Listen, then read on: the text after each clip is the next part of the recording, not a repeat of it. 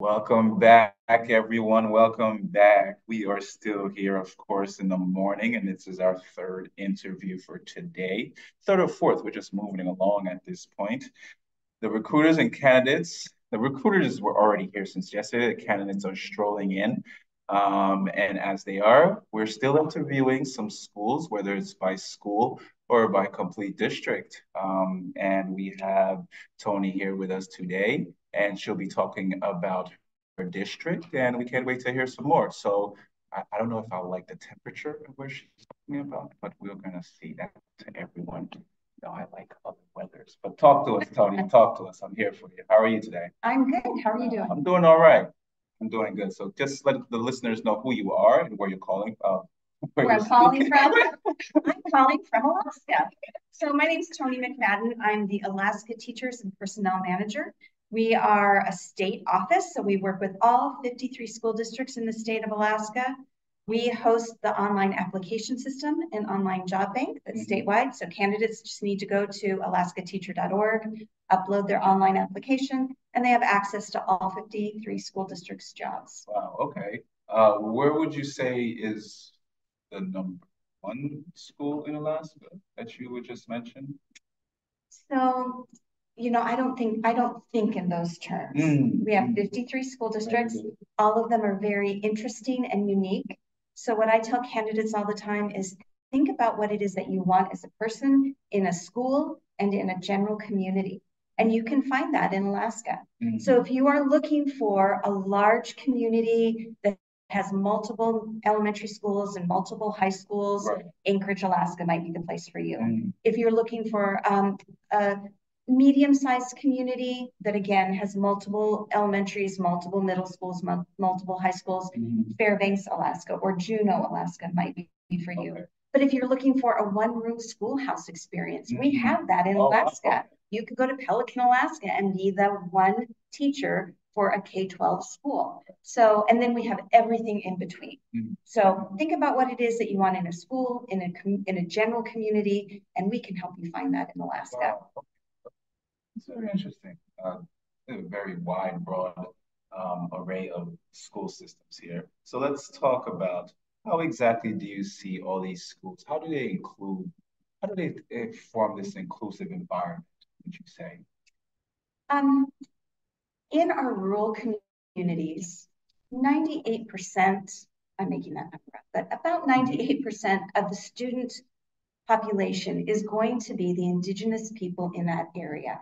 So if you are teaching in a small community, your community is going to be a Native Alaska group that is indigenous to that area. And there are 7 major groups in Alaska with 27, I think, different subsets. So it really is a diverse cultural experience. We have many teachers that come and they will teach in a community for 3 years or so, and then they'll move to another community because they want to experience the differences in the cultural. But they stay in Alaska. Yes, we have those people that come to Alaska for 1 year because they want their Alaska experience, and 30 years later, they're still there and they're loving it. I never been to Alaska, but I'm not joking around the weather, but is it always cold in every section that you speak of? No. Now think of this. The state of Alaska is so big that if you cut it in half, we would be the first and second largest states, and Texas would be a distant third. Oh, wow. So that's how big we are. If you put the state of Alaska on top of the lower 48 contiguous United States, we would reach from Canada to Florida and from the East Coast to the West Coast when you include the Aleutian Islands. So it's a huge area. Now, if you think of the climate differences in the United States from Montana to Florida, there's almost, not quite, but almost that kind of temperature difference in Alaska. And depending on where you are, of course, it's going to determine your climate. So if you're in Southeast Alaska, I like to tell people it's like a cooler Seattle. There's a lot of rain. The summers are sunny, but it's right on the ocean. So it's kind of cool summers, a little bit warmer winters. Yes. I live in Fairbanks, which is in the interior in the center of the state. And we boast the coldest temperatures in the state and the warmest temperatures in the state. So 2 weeks ago, it was 52 degrees below zero in Fairbanks. But this summer, it will get to 85 above. So we have beautiful summers in Fairbanks, and we do have cold winters. So again, depending on where you are, the further north you go, of course, the cooler the summers. And then the ocean kind of mitigates some of those temperatures. So Anchorage is, cooler than Fairbanks in the summer, but also a little bit warmer than Fairbanks in the winter, I mean. Thank you. Thank you for that. Let's go back to the staff, these teachers. I guess one question I wanted to ask is not a question, but maybe a strategy or an example that sticks out to you. I guess one thing I've been asking everyone is, when they enter a school, what's the feeling, And the last person said something about the architecture, and that hit because if that thing is designed to make you feel good, as soon as you enter the school, if it was designed correctly, you're gonna feel good. So other schools, maybe the humans that as soon as you get there, maybe the hug is there to receive. Oh yeah, he said his architecture was in a formula. Oh, so that's right. So you could feel that. So do you have any examples that you could share that shows that for the staff? There's a couple things. First of all, the state of Alaska provides mentors for all of our first and second year to the profession teachers.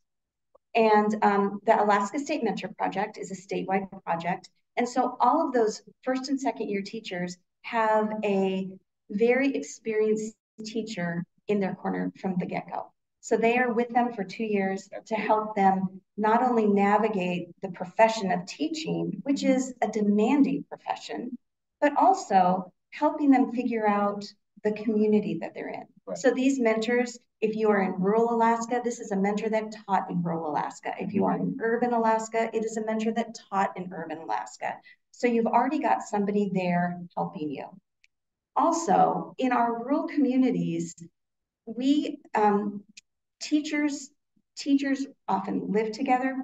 Rural communities provide teacher housing, so teachers live together. They're kind of their support network for each other. So you've got this community of support in people who are in the same profession as you. And our general community are welcoming our teachers because they want a good education for their children, especially if it's a teacher who comes with the mindset of, I want to learn about you and your culture. Communities embrace them. And teachers and the school is really the center of activities and organizations for many of our small communities. Basketball is a big thing. Native art and crafts are very popular. And if you are wanting to go in and learn that, you will be embraced and taught some things that you can't learn anywhere else in the world.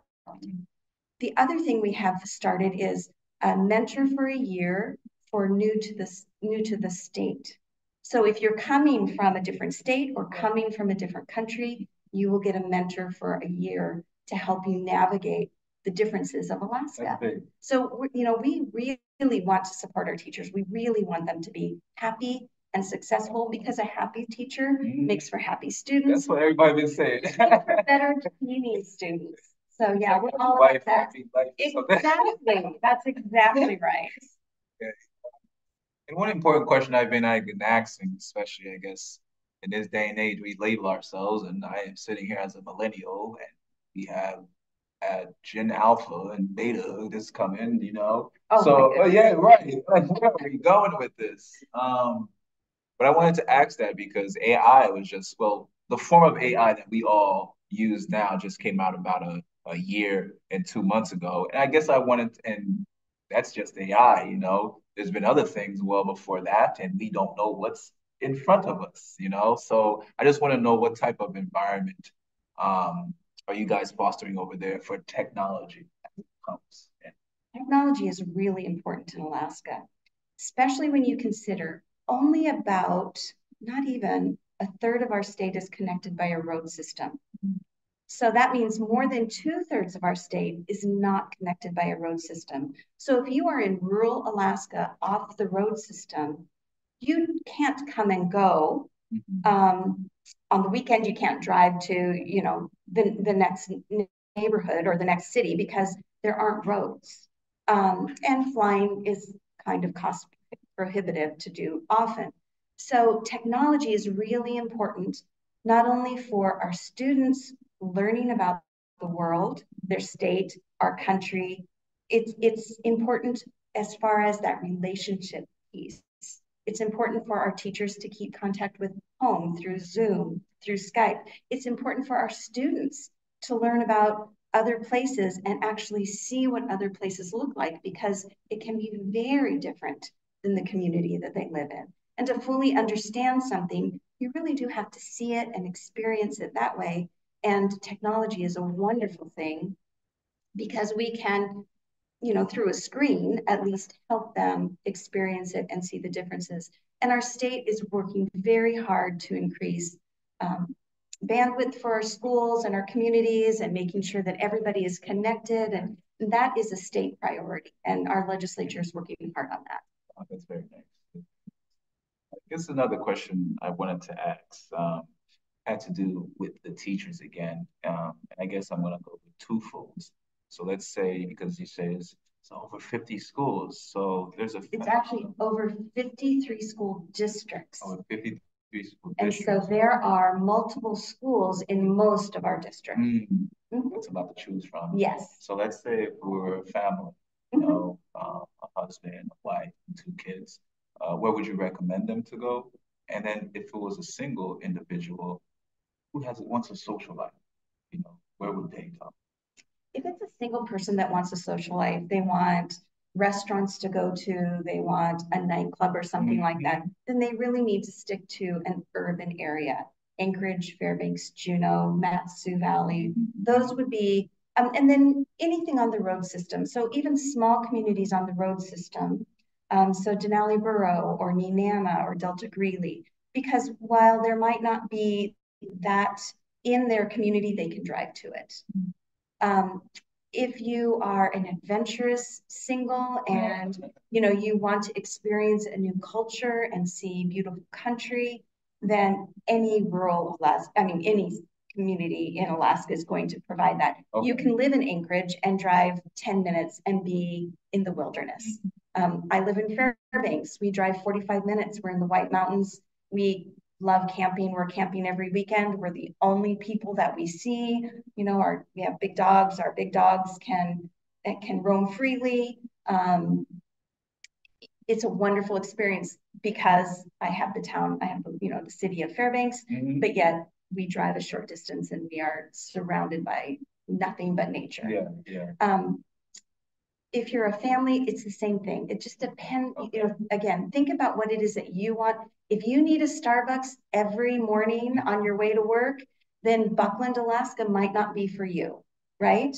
But if you want to experience something you will never experience anywhere else in the world, then rural Alaska is amazing. I think you pitched me. You caught me. I need to go to Alaska. You need to come to Alaska. It's the best place in the world. Sometimes, I don't know why, but Alaska is it's not really on the list. Top of the list. You need to change your list. I need to change my list. I'm going to start doing that. No, Toni, thank you so much. As we wind down here, the listeners wanted to know a little bit more information about the mission and schools, of the schools, or the schools in the districts. Where exactly can they go? So they go to alaskateacher.org. We are a free resource for candidates looking to work in Alaska. We have all kinds of information about our school districts. We have links to teacher blogs so they can see some of our schools and our communities and read about what teachers do in those communities. We have the job bank and application system. So, we're just the one-stop shop for people who are interested in working in Alaska schools. Very good. And for those that may apply in the future, if they are here today, might get a chance, can you please share some advice to our listeners to get them the success? Just really think about knowing yourself and knowing what it is that you want and doing your homework. I say research, because communities in Alaska can be very different. And we don't want you to be caught off guard, and we don't want you to be unhappy, because again, A happy teacher gives us happy students who achieve better. So do your research, take some time, go to our website, look around, go to that community's website, look around, go to that school district's website, look around. Do your research before you commit to one of our communities. Thank you so much, Toni. Thank you so much. Thanks for having me this morning. Happy school, happy teacher, happy students, and happy students. So thanks again, Toni. And to our listeners, we're still here. So thank you so much for listening. We are taking another 15 break and then we'll be right back with our next interview. So thank you for being with us, educators. All right, we'll be back. Bye-bye.